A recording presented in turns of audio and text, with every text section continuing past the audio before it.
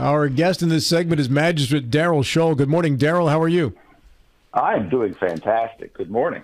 Great to have you with us, sir. Where are you specifically as we speak right now?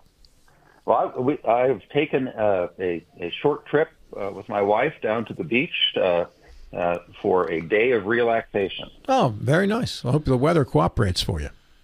It's beautiful so far. Hey, let's talk about the jail system in the local area, Darrell, as you deal with it on a regular basis.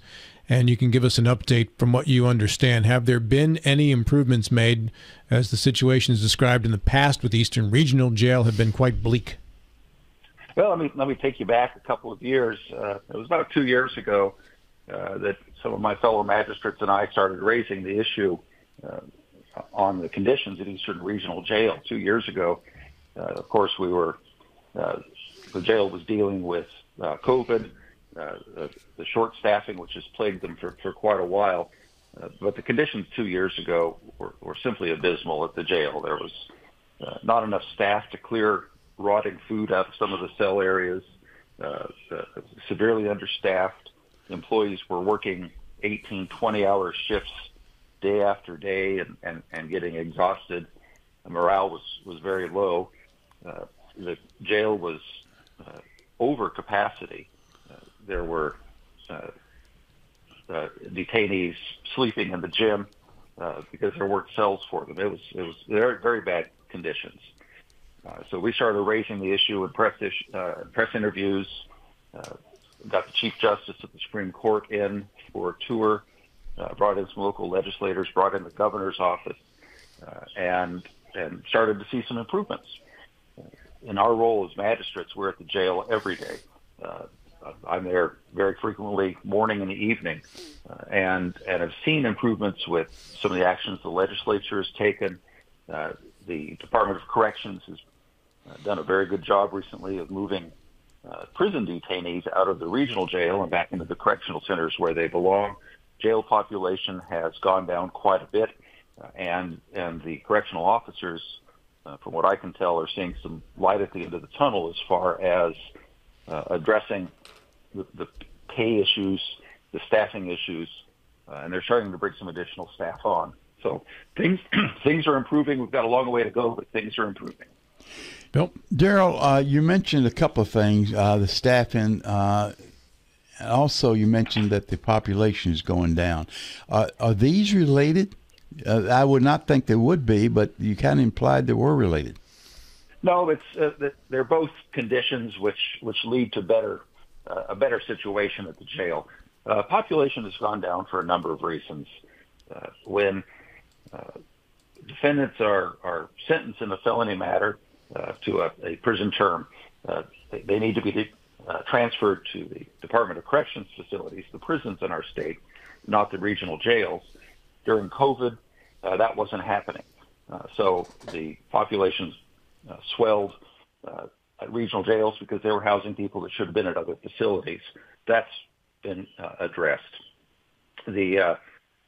Especially in Berkeley County, we have so many resources for pre-sentencing now that we're able to release some potential jail inmates on personal recognizance with the conditions that they report to the day report center, enroll in community alternatives to violence classes and other ways to keep them out of jail before trial. That's been a very successful program. So that's reduced it.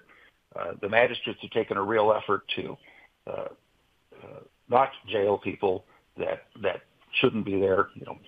First offense, minor offenses don't need to be in jail pre-trial if they're not a flight risk. The legislature has addressed it with some legislation to prevent people from being put in jail pre-trial. So all of those factors have combined to reduce the population. I checked yesterday with the jail, their current population is 434 inmates. At the height of this problem, they were well over 650 2 years ago. So they've reduced it by a third. They have some excess capacity now, a little bit of breathing room. What is the official? What is the official capacity of that facility?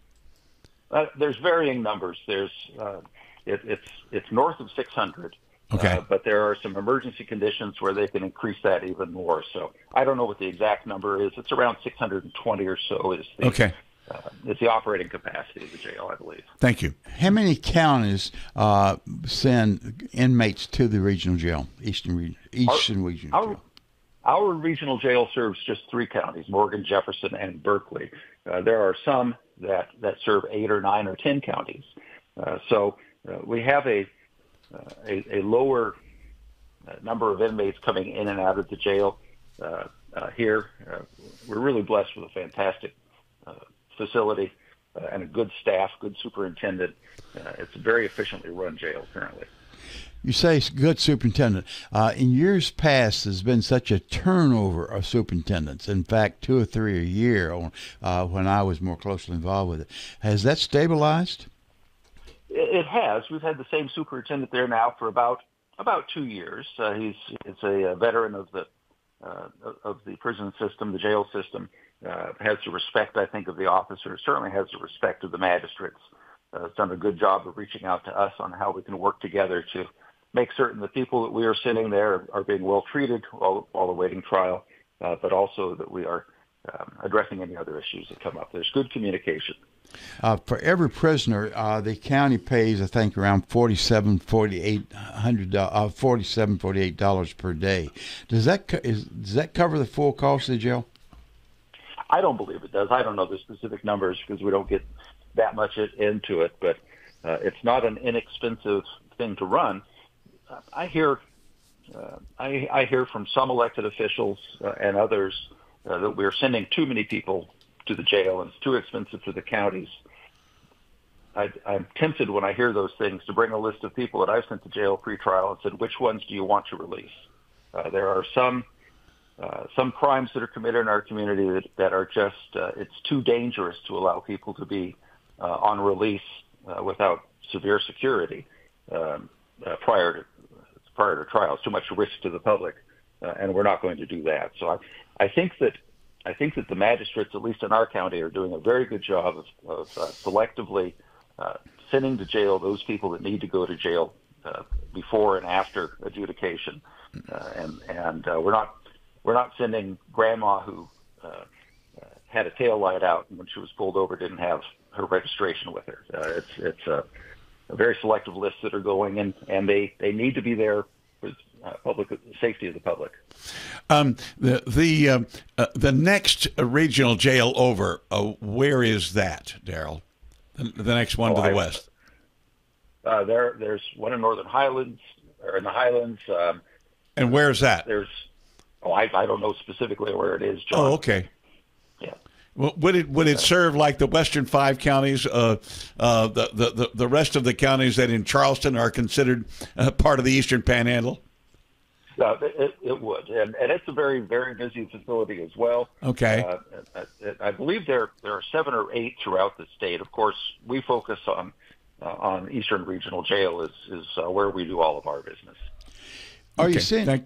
I'm sorry. Excuse me, John. No, go ahead. Go ahead. Are you seeing a trend in the type of crimes in our community, Darrell? I'm happy to report that, at least in my court, I'm seeing a slight reduction in drug-related crimes, and that is a wonderful trend to start to see after the years of the scourge of drugs in our community. The hard work of our sheriffs, of law enforcement throughout the area, the cooperation, we're starting to see an improvement in that, and the treatment options that are offered by the county. With today's economy, I'm starting to see an uptick in civil cases related to people not being able to pay their bills or pay their rent. Those cases are increasing, and sadly, and I hope it's just a blip, not a trend, but sadly, starting to see a slight increase in the number of serious crimes, sexual and physical abuse by a parent or a person in custody of a child. Very, very sad cases. By the way, I got a text from Chris Strovel, who says that Potomac Highlands Regional Jail on 50 east of Romney would be the next closest of the regional Always jails. count on Chris to have the important information at hand. Yes. So Thank you. And maybe Chris can tell us exactly how many counties it serves. Well, let's put him back to work. By the way, Yeah. also, bill from Senator Jason Barrett, $54.48 is the full rate for each prisoner. The first 80% of each county's pro rata share of nights receive a 20% discount. I think that's in the new legislation. Okay, and the question related to that is: do these costs that the county pay, does that cover the full cost of the county, or full cost of jail, or does the state add a supplemental cost to defray the balance? I'll send that question off to Senator Barrett. Hey, Jason's always ready. Darrell, we have a lot of growth in the county, which everybody's fully aware of. Have you seen a correlation with an uptick in crime as far relative to our growth? We have, and I do have some specific figures at hand on that. So we've looked at data in various types of filings: misdemeanors, domestic violence, felony filings, civil filings. Over the last 4 years, our number of misdemeanor filings in Berkeley County Magistrate Court have increased 39%. Domestic violence, emergency protective order filings up 31%, felonies up 26%, civil filings up by 17%. Much of that is related to growth in the county, but it's also related to our geographic location. We have a lot of criminal filings for people that don't live here but pass through this area. So it's a very busy court. To kind of put that into perspective, each magistrate in Berkeley County, even with the addition of the magistrate on our next election cycle, each magistrate's going to be handling approximately 1,900 cases per year. That's the highest caseload in the state, more than double the median on that. The median's around 900, and is drastically more than some of the larger counties in the state. For example, Kanawha County handles about 1,200 per magistrate. We're at 1,900. So our growth, which is projected to continue for years to come, is a factor in the added resources that are needed to address the criminal justice needs of our area. And to answer your last question, too, by the way, John, 5 counties. They are the Region 8 counties. So That's 5 in what that I system. figure that would be Hampshire, Hardy, Mineral, Grant, and Pendleton. That's from Mr. Strovel once again. Yeah. Darrell, the new magistrate will come on board when? When we'll be actually expecting to he or she walk through the doors? Our 7th magistrate will be elected in the 2024 May primary and will take office on January 1st of 2025. So we're a year and 3 or 4 months away. We are. We're operating at a deficit of magistrates and staff right now for the caseload we have. But I also think we're one of the most efficient court systems in the state. And so we're able to function, but it's at the straining point. Yeah, even with additional magistrate, looking at the numbers you provided us, you folks will still be overworked relative to the other parts of the state. Is that fair to say? I think that's fair to say, and with growth, the deficit of resources, the spread between what we have and what is needed will just continue to grow, but we'll make it work. It's a tough job. Yeah, the courthouse has been screened close to capacity anyway, with additional magistrate, and if we have additional circuits down the line.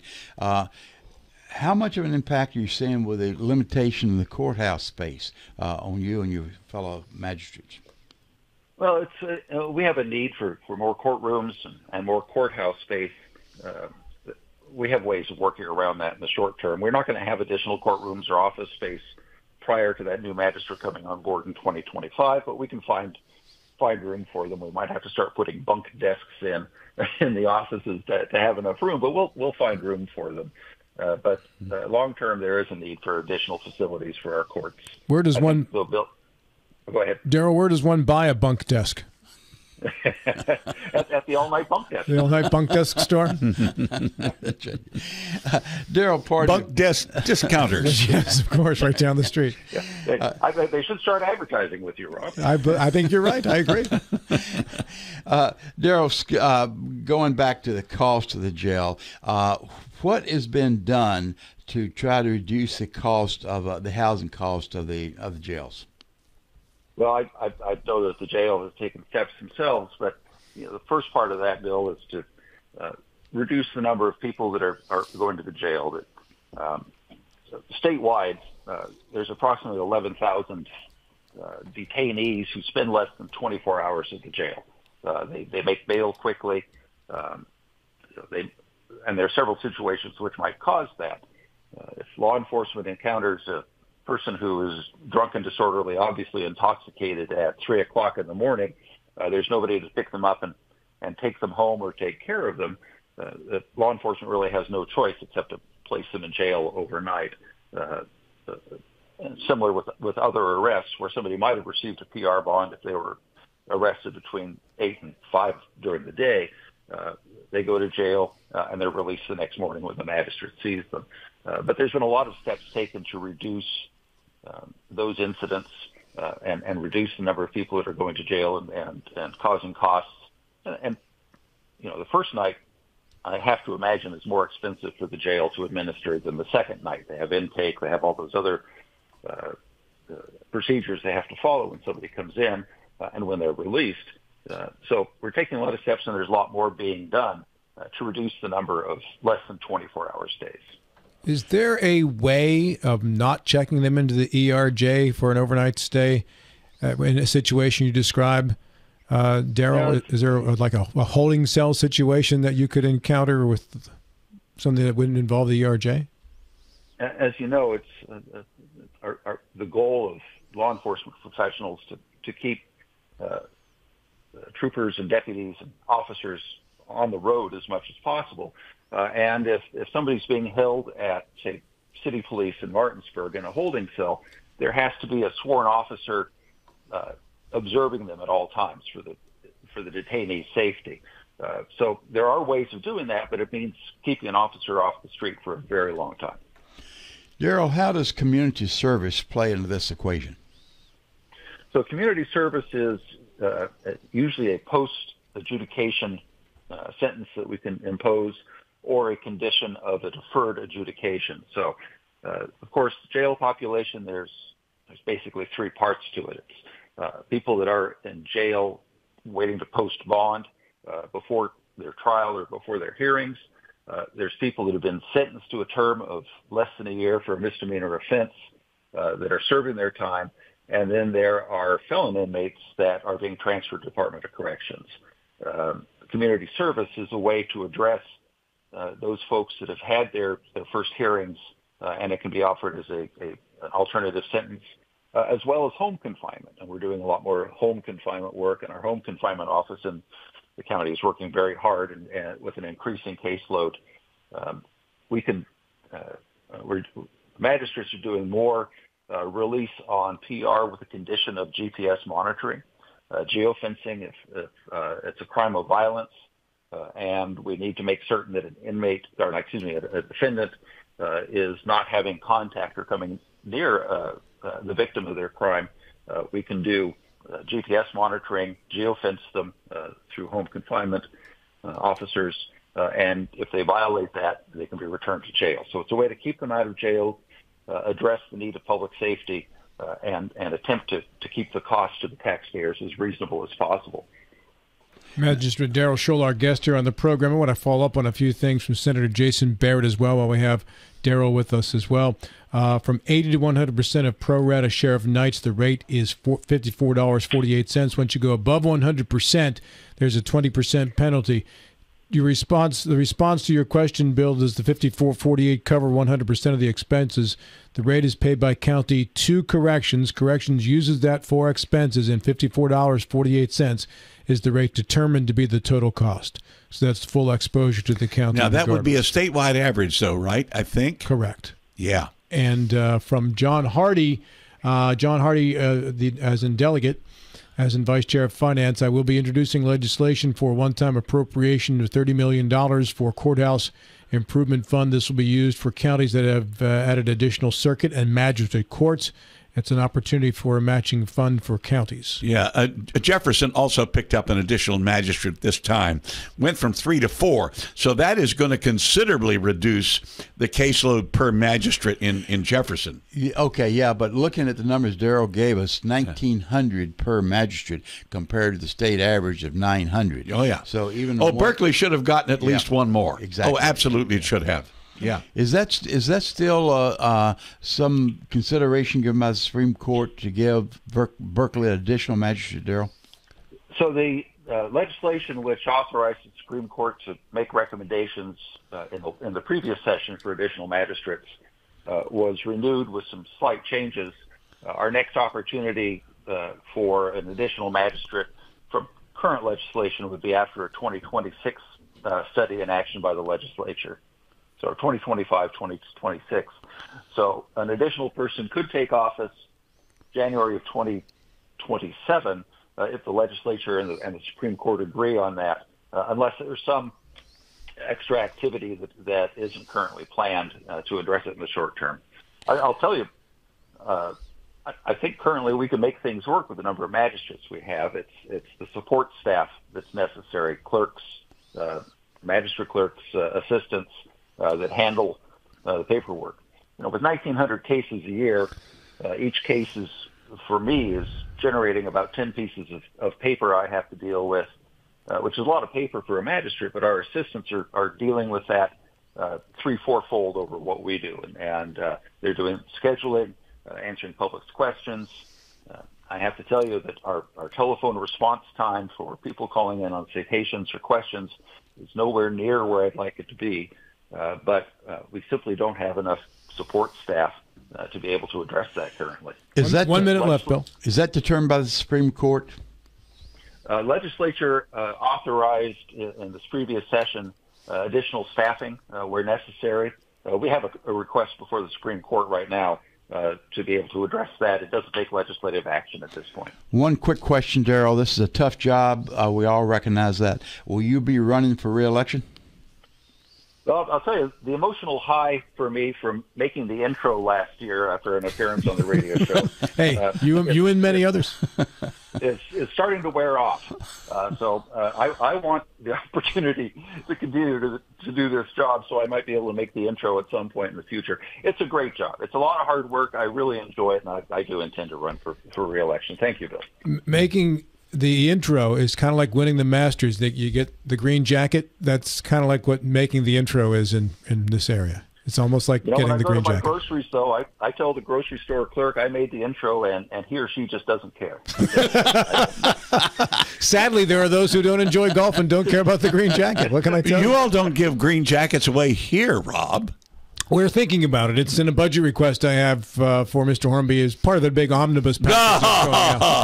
Yeah.